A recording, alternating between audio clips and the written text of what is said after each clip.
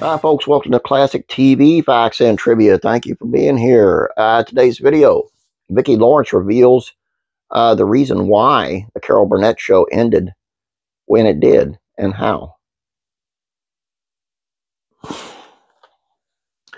All good things just come to an end, so they can be rebooted at some later version by a television executive who only half understands the property's significance in the first place. Maybe that's a too modern understanding of the TV world, but the first part is true no matter which area you look at. One of those good things that had come to an end was the Carol Burnett Show, a beloved sketch comedy program that ran for an incredible 11 seasons. To apply another contemporary lens, there's no way the Carol Burnett Show would exist for that long on today's TV platforms. The fact that it existed at all is a miracle, one wrought by hard work, sweat, and tears. That it continued for 11 years is indicative of just how much television has changed since the 70s. So why did the Carol Burnett Show end?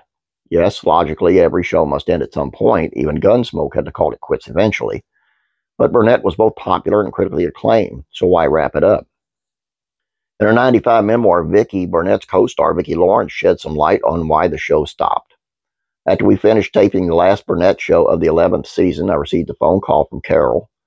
She wanted me to know that she was ending the show. I'm not coming back next year, and I wanted you to hear it from me before you read it in the press.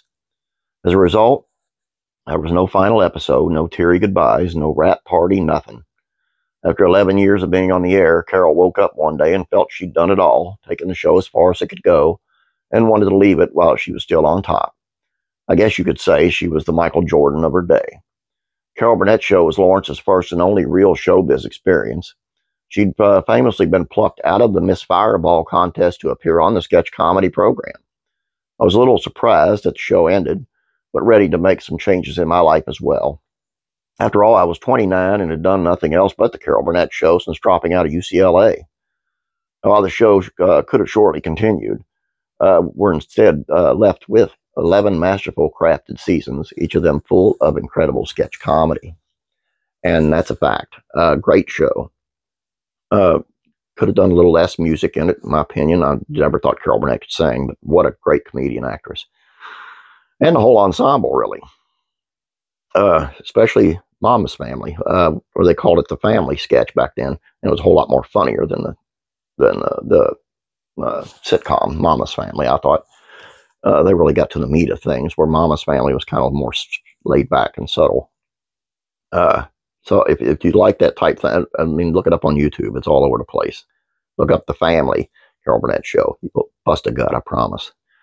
Only thing I have against all that was that Carol just called it off. No rap party, no nothing. You know, it seemed like they would have had something for all the cast and crew that spent 11 years there. You know, that's kind of weird to me.